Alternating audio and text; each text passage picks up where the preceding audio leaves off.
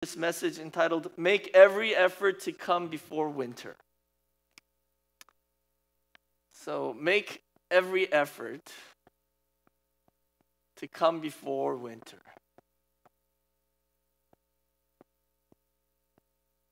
So today is December 1st, and winter is about to begin. You see the Christmas tree? Is it nice? Beautiful? If you only knew what we had to go through to put that up like that. Stories behind everything here. Anyways, so 2 Timothy is a book written by Paul, or a letter written by Paul to Timothy, right?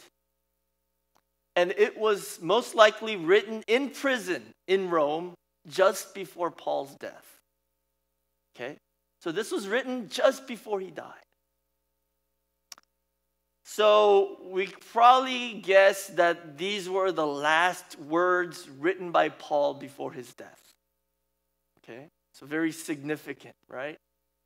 And we could probably conjecture also that, he told Timothy to make every effort to come before winter, right? And most likely he died that winter. Paul died that winter. Do you guys know how Paul died? He was beheaded in Rome, right? Beheaded. The legend goes, the tradition goes that when they beheaded him, his head bounced 3 times in Rome. And they say that the 3 places where his head bounced, there's a fountain that sprung up from the ground. I haven't been there, so I don't know. That's the tradition. Anyways, so these are Paul's final words. So he's like, and he knows this, because if you look in 2 Timothy chapter 4, 2 Timothy chapter 4, verses 6 and 7, he says, "For I am already being poured out as a drink offering, and the time of my departure has come," right? He said this. He knows that his death is very near. Because he knows that in Rome he's been imprisoned. They're not going to let him go the second time. This is the second time he's been in prison. And they're going to execute him. And he knows this. So he is putting his life in order before his departure. And he tells his beloved son in the faith, right? Remember, he called Timothy his son. Even though Paul was never married, he never had any children, he called Timothy his son in the faith. That's how much he loved Timothy. And he's telling Timothy to make every effort to come before winter because he wants to see him before he dies. So our senior pastor, Reverend Abraham Park, preached on this very topic twice. And what he said in both those sermons is that we need to listen to these words as if they're being spoken to us by our Lord Jesus Christ. That's the only way we'll really understand what these mean. Okay? So Paul is telling Timothy to make every effort to come before winter, but we need to listen to this as if Jesus is saying to us, make every effort to come before winter. So what does that mean? Winter is coming soon. It might snow today. Have you guys made the effort to come to Jesus before winter comes? Yes, no, maybe. I have no idea. That's not good if you don't know what that means. All right? So, first, what is winter? A very simple question.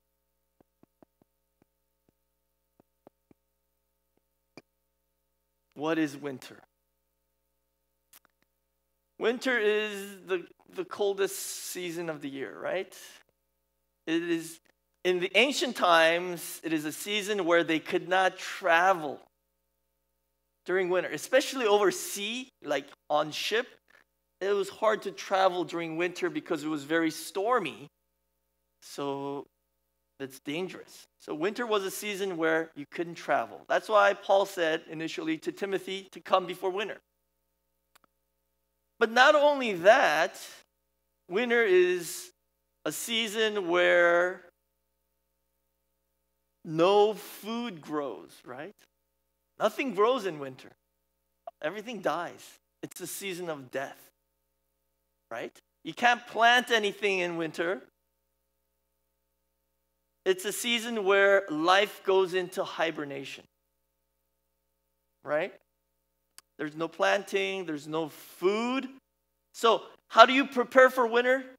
If you don't store up food, if you live in a place where it's really cold in the winter, if you don't store up food, you're going to starve in the winter.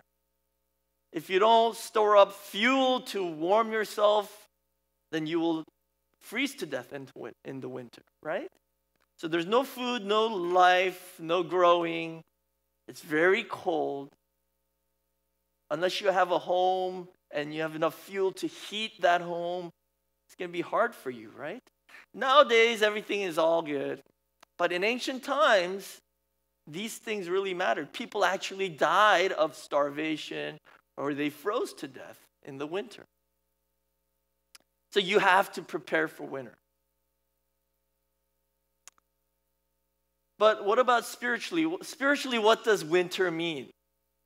Spiritually, winter signifies the end, the latter part. So if Paul is talking about the winter of his life, it would most likely mean that he's talking about his life nearing his death. Right? So that's why in 2 Timothy chapter 4, verses 6 and 7, he says, the time of my departure is coming. So when he's telling Timothy to come before winter, there's double meaning there. There's the surface meaning saying, oh, it's going to get cold and stormy, so you can't travel during winter, so you have to come before winter. But underneath that, spiritually, what he's saying is, I'm going to die soon. So you got to come before that. But in the Bible, winter not only means death, what happens after death? Hebrews chapter 9, verses 26 and 27 says, everybody is appointed to die once, and then afterwards what? Judgment. Right? Everybody has to die once, and after that is judgment. So winter is the season of judgment. Okay? Winter is the season of judgment. So for example, when the disciples asked Jesus when he's going to return, in Matthew 24, that entire chapter is about the end times, right? And one of the things that Jesus said was, in Matthew 24:16, he says, when the end comes, if you're in Judea, you have to flee to the mountains. Okay, you have to run away to the mountains. Okay, you got to go all the way up to the top. Okay? If you look throughout the Bible, mountains are very important. And spiritually, mountains signify the church, the true church of the end times, where the word of God is proclaimed. New Jerusalem is going to be on the mountaintop. So spiritually, we have to get up there, right? And it's hard to go up. So Jesus said, you must run to the mountain. You must be on the mountaintop before the end comes. All right? That's where our refuge is. That's our spiritual refuge. In the end times, there's going to be judgment and great tribulation, right? And Jesus is telling us you have to be on the mountain before that day comes. That's what 24:16 says. And then if you go down to verse 20 and 21, Matthew 24, verse 20, this is what he says. Pray that your flight will not be in the winter. Okay? Pray that your flight will not be in the winter. On your way to the mountain here, if the winter comes beforehand, it's going to be really hard. So we need to get there. We need to arrive here before the winter comes. So remember at the beginning of the sermon I said, think of this as Jesus talking to us. Make every effort to come before winter. So Jesus is up here on the mountaintop. We need to get to him before the winter comes. Before the winter of our individual lives, obviously. But not just that, because there will be a winter of this entire world. Right? This world will not last forever. It will end someday. And judgment will come. And before that day comes, we need to be next to Jesus on the mountaintop. Right?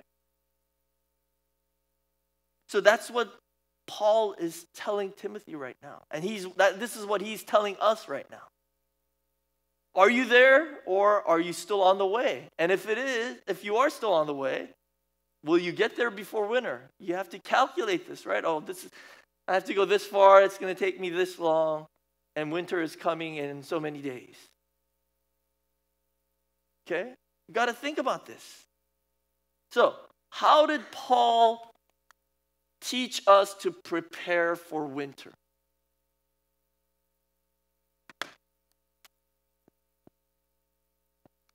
How do we prepare for winter?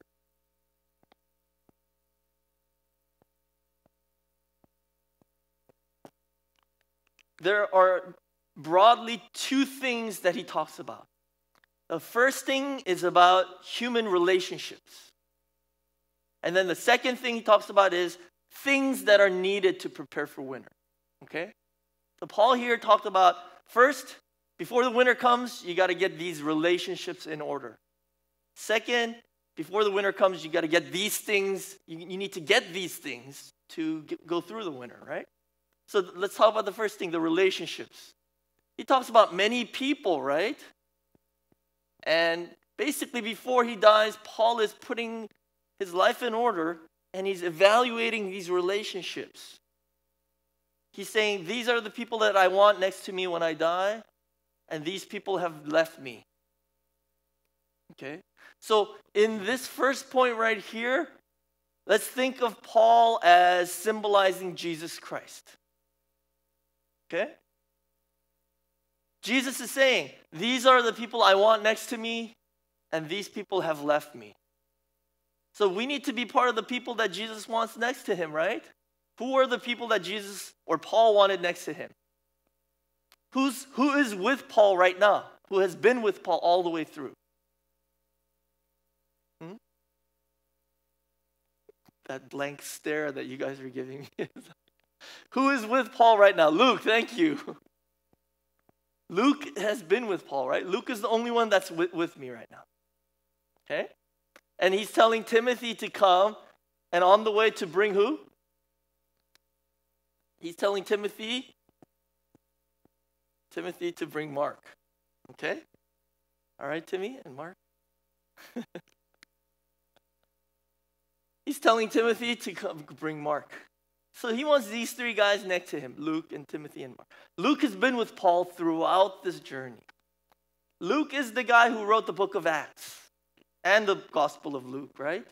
So chapter-wise, if you count a chapter in the New Testament, who wrote the most chapters? Paul obviously wrote the most chapters. Second is Luke, and then John, right? So he wrote a lot. But this is what Senior Pastor said. In any of his writings, Luke never mentions himself, except at the beginning of the Gospel of Luke. He never mentions himself. Luke was a very humble man. Remember, he was a physician, right? A doctor. He was probably next to Paul trying to treat his eye infection or disease or whatever it may have been. But Luke was a very humble man, a very loyal, faithful person. He was with Paul throughout the entire journey. And then he's telling his son in the faith, Timothy, to come. And he's telling him to bring Mark. Now, this is very important right here. Paul is telling Timothy to bring Mark. Why is that important? You guys know about Mark? His full name is John Mark. Okay? His full name is John Mark. So sometimes he's referred to as John, sometimes he's referred to as Mark. He came from a pretty wealthy family. Okay? And at the beginning of Paul's missionary journey, Mark went with him. Okay? And then what did he do? He deserted Paul. He left Paul because the journey was so hard. Because they faced so much persecution that John Mark, it was just too much for him. So he just took off. And Paul was very angry. Okay? I think Barnabas in the Bible, you guys have heard of Barnabas, right? We have all these people in our church. Except for Luke. So Barnabas was probably related to Mark. So Barnabas wanted to have Paul and Mark reconcile after that event. And Paul said, no way, I'm never taking that guy ever again. He just left me. So because of Mark, Paul and Barnabas got in an argument. Okay? So they separated. Instead of going together, Barnabas took Mark and they went to one place. Paul chose Silas and they went to another place. So there was this fight, this breaking out that happened because of Mark. Paul and Barnabas went separate ways. And now, at the end of Paul's life, what is he saying? Bring Mark to me, because he's useful to me. Okay? Paul wants to reconcile. He wants to put his life in order before he goes to see the Lord. Okay? He wants to forgive Mark. He wants Mark to forgive him. They want to be reconciled, and he wants him there by his side. So this is something that we need to understand. Remember what Jesus told us in Matthew chapter 6, verses 14 and 15. He says, if you do not forgive each other, Father in heaven will not forgive you. Okay? If you do not forgive each other, our Father in heaven will not forgive you. So Paul knows that it's time for him to go to see the Father in heaven, right? He's getting ready. He's preparing himself. He wants to be forgiven if there's anything that he needs to be forgiven for, right? So that's why he wants to forgive Mark. He wants to reconcile. Okay? And then there's this is the group of people that he wants next to him. And then there's the second group of people that he doesn't want next to him. And who are those people? I'm going to talk about just two people, right? Demas and Alexander. Okay, Demas and Alexander. So first, let's talk about Demas. So both of these guys were apparently disciples. Okay, they were part of the church, but now they left. Let's talk about Demas first. Why did Demas leave?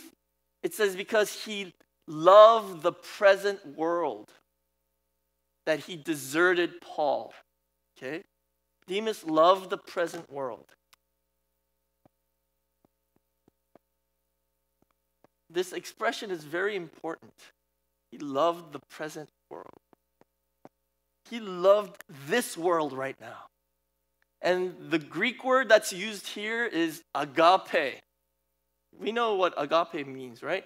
He loved it a lot. He loved this world unconditionally. Like, he loved it. So he left Paul because this world was so good. So between Demas and Alexander, who was worse? For Demas, it just says he left this world, right? But what about Alexander? Paul says Alexander not only opposed the church, but he's doing much harm to the church right now. So Alexander was much worse, right? He was a guy who was actively persecuting the church right now. So he's like part of our church, and then he left. Now he's like talking bad about our church, spreading lies and rumors about our church, persecuting our church. That's the kind of person Alexander was, right? But for us here, I think Demas is more important for us. Because why? Because we could become a Demas. We could more likely become a Demas than an Alexander. So why did Demas leave Paul? Why did Demas desert Paul? Because he loved this present world. So Demas cared more about the present, here and now.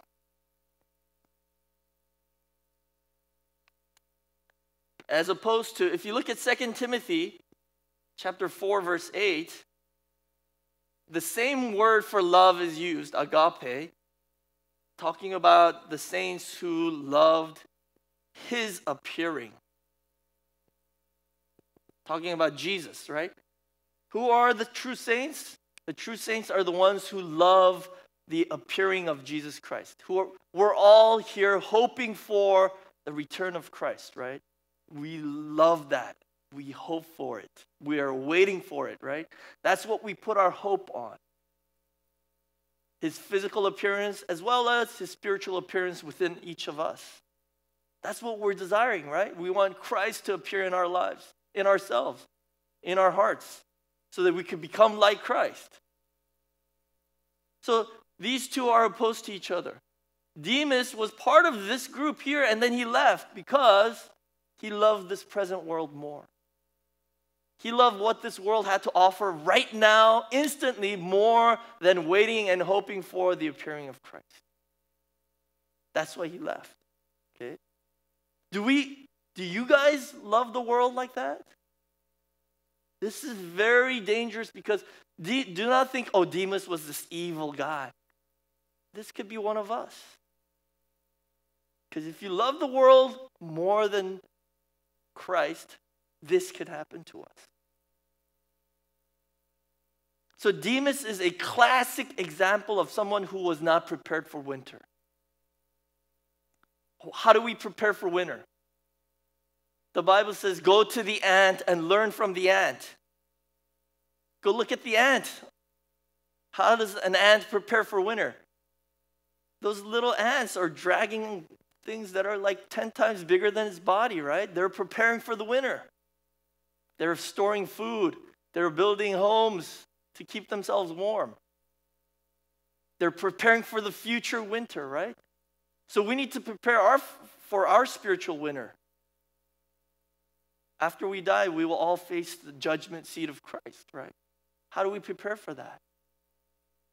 By serving God, believing in Christ here, right? Demas didn't do that.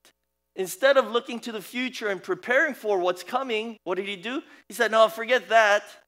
I'm going to do what's good for me right now, what's satisfying for me right now. I'm going to gratify my desire right now because that feels better.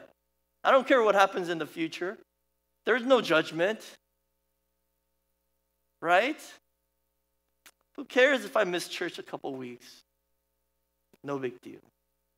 Nobody's taking roll. Did you guys know that I take roll? So we need to prepare for our winter. Demas did not prepare for his winter. Proverbs chapter 30, verse 25 says, the ants are not a strong people, but they prepare their food in the summer. See? The ants are wise enough to prepare for winter, but human beings are not.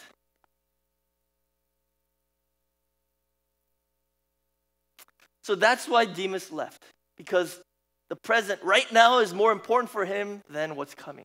But we have to realize every action in the present has consequences in the future, right? What we do right now has consequences in our future. So the people of this world, they don't prepare for the winter. They think they do, right? They invest in retirement funds and all that. They think they're preparing for winter by doing that, right? But that is not preparing for winter because there's another winter after life here, right? So what they're preparing for is up to death. But they haven't prepared for what's after that. A lot of people think they're preparing because they have a retirement fund ready.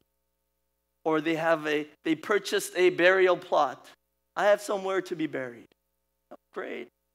But what about after that? Have you guys prepared for that? We haven't, right? So that's who Demas was, a classic example of somebody who gave up preparing for winter and went out into the world. So Paul says, he's gone, let him be. And then after him is Alexander, right? Alexander, it says, did much harm to Paul and the church. He is actively persecuting the church. But look what Paul says. He simply says, he didn't condemn him or hold any grudges. He just said, the Lord will repay him according to his deeds. Okay. Paul understood what the Bible says. Do not take vengeance, right? That's not something that we can do. Vengeance is God's only. Only God can take vengeance. So Paul left it up to God. Let him repay him according to his deeds. If his deeds are good, then he'll be repaid good. If his deeds are bad, then bad. Okay? So this is how Paul prepared for his winter in regard to relationships. So we need to be part of the group that Jesus wants next to him, right? Like Luke, Timothy, and Mark. Mark, even though Mark deserted Paul, he did not desert the faith. He does not desert the church. He did not desert the word, right? So that's why Paul was willing to forgive him and reconcile with him. Okay? And then, big number 2 regarding how to prepare for winter are the things that Paul needed. There are 2 things, right? Cloak and books of parchment. This is what Paul told Timothy to bring. Bring my cloak and books that are of parchment.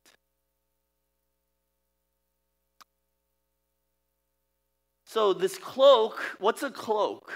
Nowadays, we can't understand what this is. In ancient times, this was this big, heavy coat made of goat's hair or some kind of leather.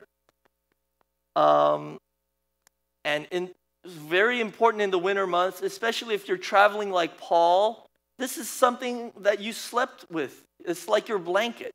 If you don't have this in the winter, if you're traveling, you will freeze to death. Okay, so for ancient peoples, this was very important. And Jesus now is teaching us that we need to prepare our cloaks. So do you have your cloaks? Did you guys go shopping for big winter coats? That's not what this is talking about. So, why do we need this cloak? Senior pastor said this: people shiver in the winter cold due to 2 reasons. First reason is because it's very cold or because you haven't eaten anything. You know, you start shivering if your stomach is empty, right? So first reason is because it's cold and you haven't eaten anything. Second reason people shiver in the winter is because they are afraid because of their sins. In the Bible, people who have their sins and are hiding their sins, they shiver because they're afraid that somebody might expose them and embarrass them and point them out and say, oh, you did this, right? The first people who shivered like this were Adam and Eve. So when Adam and Eve first ate from the tree of knowledge of good and evil, they hid behind the tree, right? Because they were afraid. In a sense, they were shivering. And they made clothes for themselves out of fig leaves, but that didn't last. So what did God do out of his mercy? In Genesis 3:21, God made them garments of skin for them to wear. This is like a cloak. Garments of skin, this word for garment here signifies a clothing that covers you from your neck all the way down to your ankles and to your wrists. Everything is covered. Only your head, hands, and feet are not covered. Okay? So it covers your entire body. That's what a cloak is. And this cloak, this garment of skin that God clothed, that he put on Adam and Eve, signifies the atoning death of Jesus Christ, right? Because this animal had to die and shed blood in order for him to make this garment of skin. And that's how Jesus covers us. Our shame and our sin, all those things, Jesus has covered us so that when the winter comes, the winter of judgment comes, that we'll be okay. We have been forgiven. We're covered by Jesus Christ's insurance. Amen.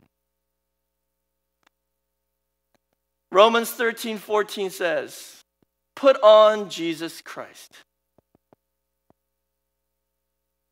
Put on what? Put on the Lord Jesus Christ and make no provision for the flesh in regard to its lusts. Amen, right? What does it say? Let me say it again. Put on Jesus Christ and make no provision for the flesh in regard to its lusts. Revelation chapter 7 verse 14 also says, these are the ones who have come out of the great tribulation, and they have washed their robes and made them white in the blood of the Lamb. We all need to be wearing this cloak or robe that has been washed in the blood of the Lamb. And the way to do that is by repenting. As the year end comes, we always do this, right? We think about the past year. How has our life been? If we need to be forgiven, we need to seek forgiveness and seek repentance. If we need to forgive and be reconciled like Paul and Mark, we need to do that as well. But we got to do this before the winter comes. Remember what Jesus said. If you want to be forgiven by your Father in heaven, you need to forgive each other. And then the second thing that Paul wanted were the books of parchment. This is the Bible, the Word of God. Remember, one of the reasons why we shiver in the winter is because we're hungry, right? Spiritually, if you're hungry, you're going to be shivering in the winter. And that hunger comes if you do not have the spiritual food, which is the Word of God. In Matthew 4:4, Jesus said, "Man shall not live on bread alone, but on every word that proceeds out of the mouth of God." So we started reading the Bible together at the beginning of the year. I don't know how many of you have been continuing this. Who's still doing this? Joe? Yeah. Only Joe. Even if you can't finish, let's continue this. Right? We're reading the Bible, right? Together. That is our spiritual food. That's how we could prepare for our winter. But the big problem is this, that human beings, even though ants know when to prepare for what, they know when the winter is coming. Human beings, fallen human beings, do not know when their spiritual winter is coming.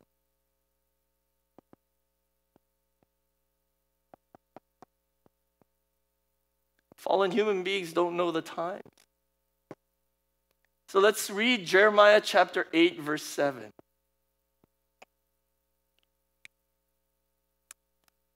This is what Jeremiah chapter 8, verse 7 says.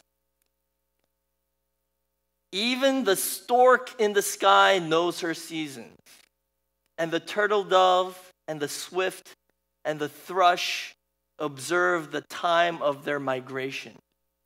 But my people do not know the ordinance of the Lord."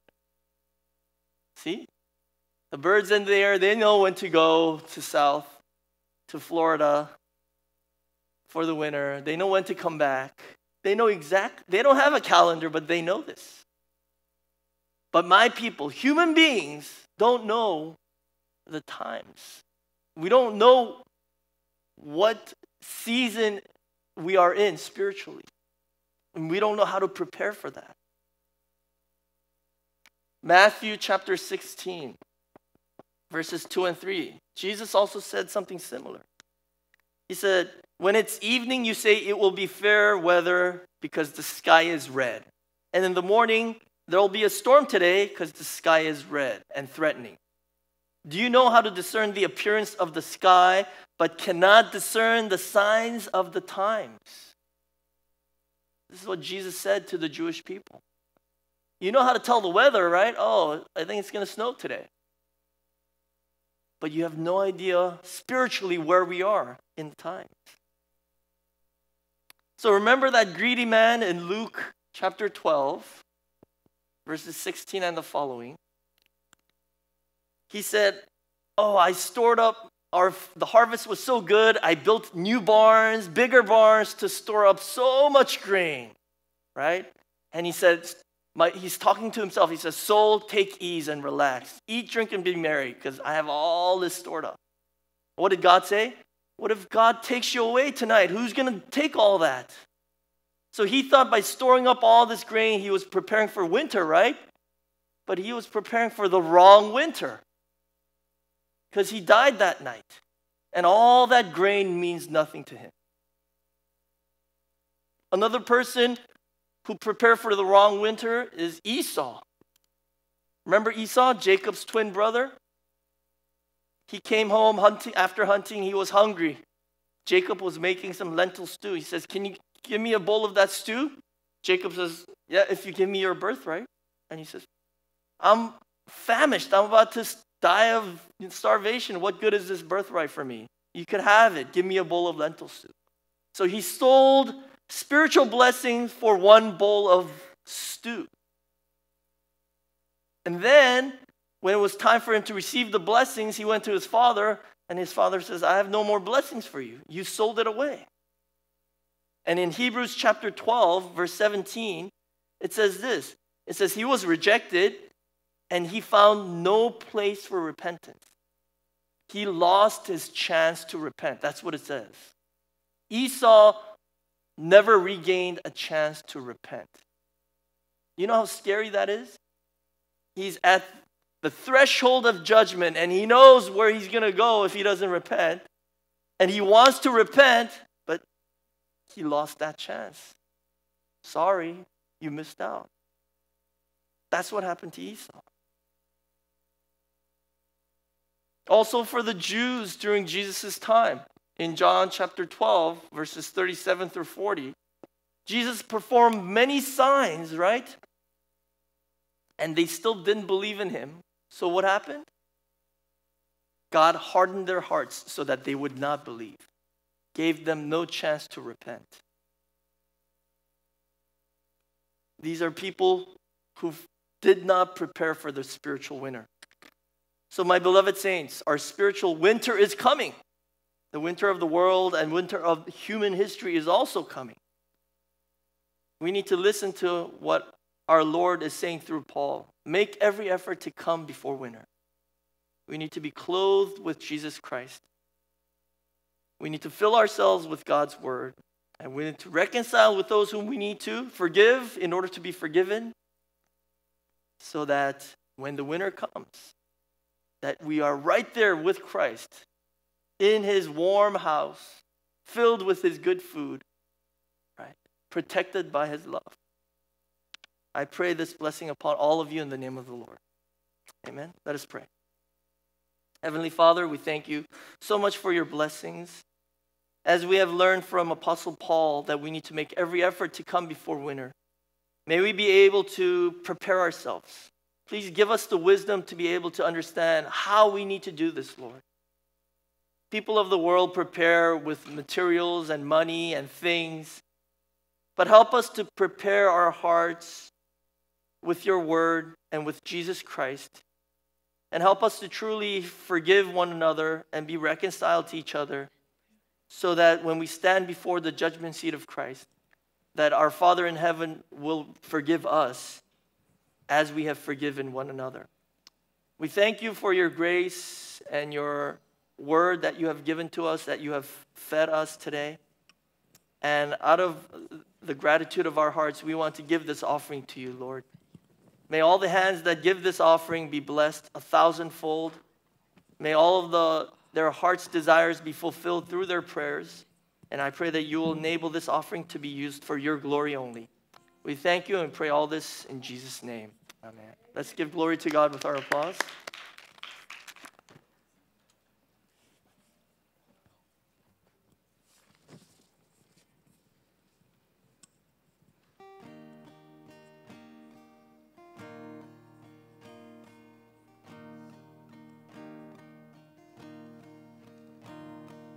Praise